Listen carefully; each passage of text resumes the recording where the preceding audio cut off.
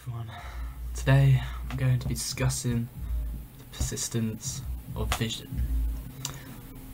So the persistence of vision is the theory which states that the human eye is a fraction of a second late when observing images. Now a fraction of a second is around 0.04 seconds, if I'm correct. And this gives an effect of an optical illusion. So what this means is that everything we see in this world has to blend with what we're seeing now and what has happened a fraction of a second ago. So everything we see is subtle to blend to what's happening now and what happened a fraction of a second ago, basically. Which is why it's considered to be a controversial theory.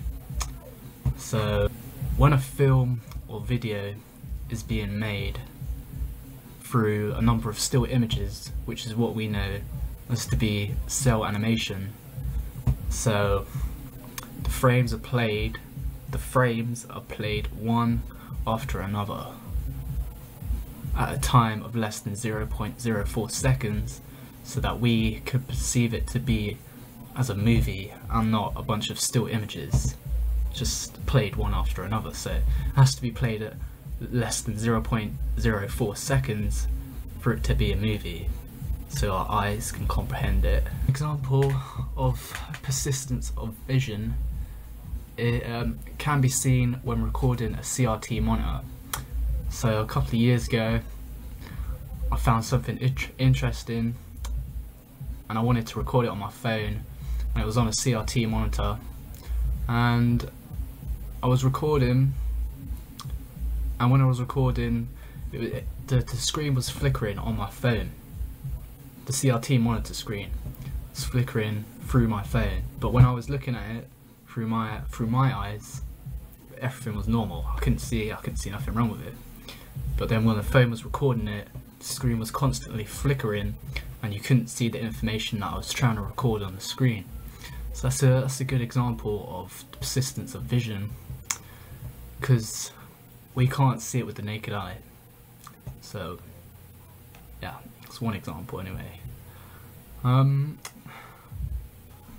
However, when the refresh rate of a CRT monitor is below 60 Hz, then it will produce a visible flicker that we can see with our eyes.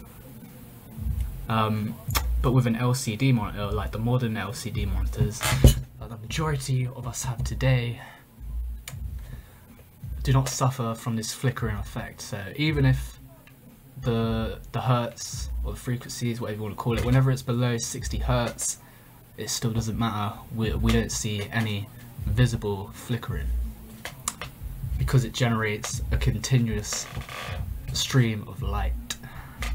So there we have it. And in the year 1912, the theory of persistence of vision was debunked by a bunch of scientists because there was no solid proof that could support this theory.